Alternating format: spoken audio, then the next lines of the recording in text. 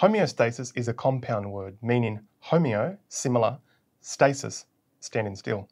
So homeostasis is a regulating process to maintain the body's internal environment in response to a change in a controlled condition. For example, this could be an external change such as temperature or an internal change such as blood pressure.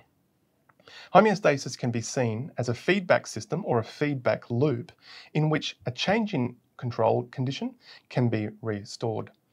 This feedback loop is made up of three main components: the receptor, the control center, and the effector. The receptor, number one, monitors the change in the control condition and sends an afferent signal, which could be a hormone or a nerve signal, to the control center.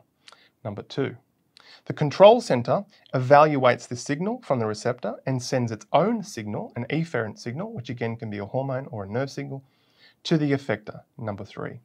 The effector is a structure that receives the signal from the control center and then produces a response.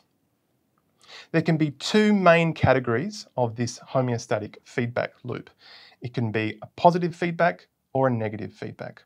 The negative feedback reverses the change in the controlled condition, whilst the positive feedback strengthens or amplifies the change in the controlled condition.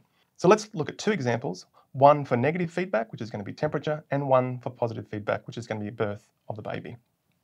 So let's start off with a negative feedback loop. So the stimulus here is a hot temperature, which causes the control condition to change, to heat up. This is picked up by receptors on the skin, which sends a nerve signal to the brain.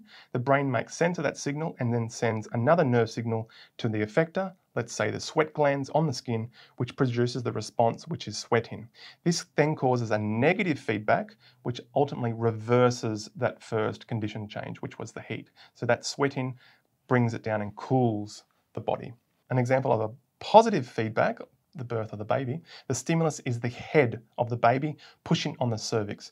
So the change in the control condition is stretching of the cervix. This is picked up by receptors in the cervix, which sends a nerve signal to the hypothalamus. The hypothalamus makes sense of that and sends a hormonal signal, oxytocin, to the effector, which is the uterus. The response here is to contract the uterus. So this is a positive, so it's actually going to strengthen that initial change. So that causes more pushing, therefore more stretching, and this keeps amplifying and amplifying and amplifying until the baby is born and the stimulus is removed and the control condition goes back to what it originally was.